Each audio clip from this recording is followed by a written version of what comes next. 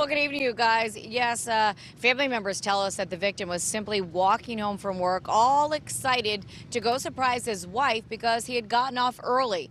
When out of the blue, someone comes up and stabs him. Now, his brother happened to be FaceTiming with him at the time. He says when he looked down, all of a sudden, his brother's face was covered in blood.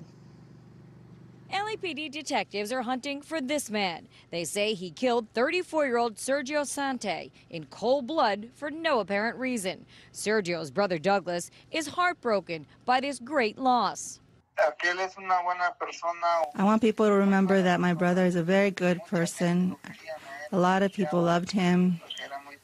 He was very hardworking. Douglas says the deadly attack happened last Friday afternoon as Sergio was nearing his Westlake home after getting off work early from his construction job in Culver City. He was talking to me on FaceTime. He was very happy about his day, telling me about his work. He wanted to surprise his wife that he got off early that day. Douglas says Sergio got off the bus and was walking near Bonnie Bray and 6th Street when all of a sudden the suspect stabbed Sergio. The two were still talking at the time and Douglas called 911. He was just walking down the street and then unprovokably the suspect comes up and stabs him.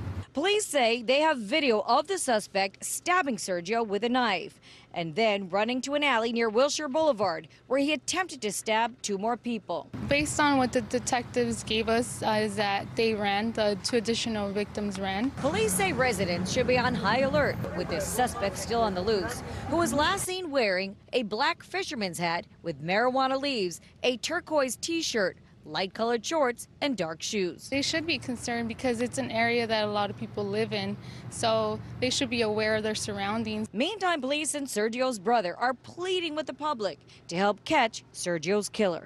I want justice for my brother. I want them to find that delinquent that did that to my brother. A GoFundMe page has been set up to help out with Sergio's funeral costs, and so if you'd like to help, there is a link to that GoFundMe page on our website, KTLA.com. For now, reporting live here in downtown LA at police headquarters, Mary Beth McDade will send it back to you guys in the studio.